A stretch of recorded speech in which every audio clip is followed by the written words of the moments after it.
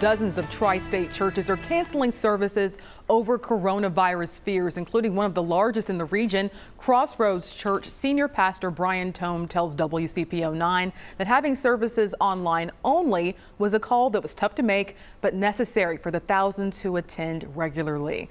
The Archdiocese of Cincinnati has also excused Catholics from Sunday Mass. The spread of coronavirus has church after church canceling their in-person services, as we just told you, but there are a few who are choosing to keep their doors open. That's where we find WCPO 9 News reporter Jasmine Miner. Good morning, Jasmine.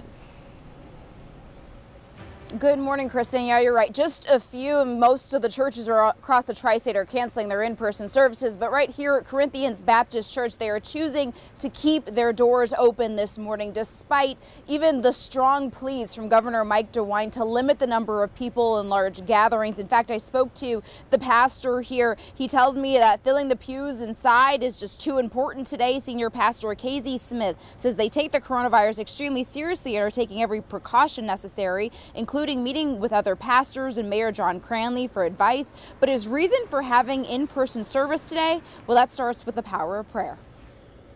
Thankful for the doctors and the healthcare workers, everybody looking for a cure, but we believe that the real cure is going to come from God.